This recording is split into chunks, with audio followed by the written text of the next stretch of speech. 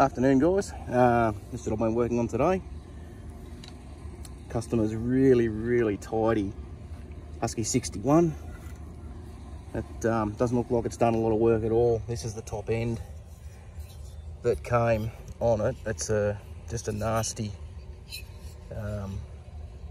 open port knockoff top end. No idea what breed it is.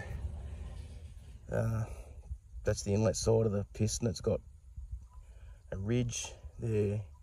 You can definitely feel with your nail and quite a bit of wear below that. The ring has basically lost all its tension. So it's now got a Meteor 272 XP top end.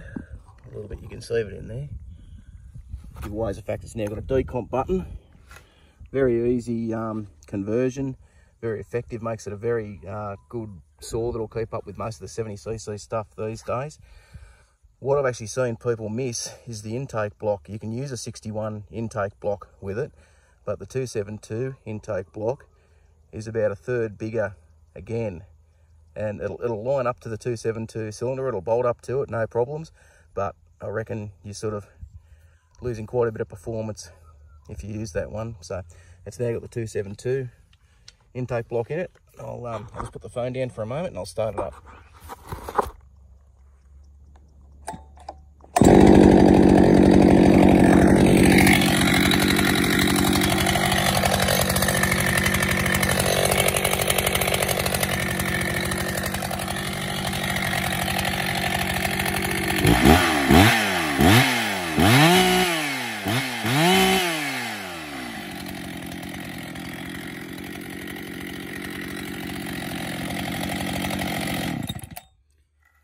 Put about half a tank through it now. Running beautifully.